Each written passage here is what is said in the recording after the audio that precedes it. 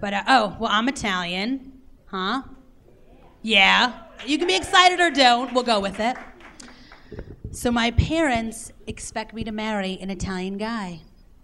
At a young age, my mom would hang up Tony Danza posters in my room.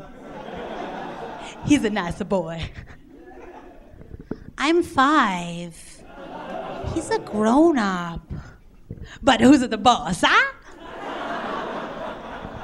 So they were not happy when I brought home my current boyfriend.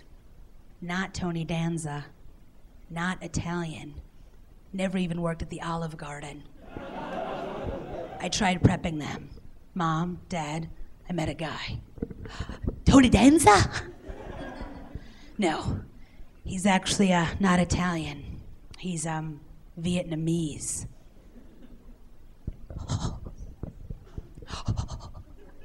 This kill your nonna. Mom, Grandma's already dead. She died again.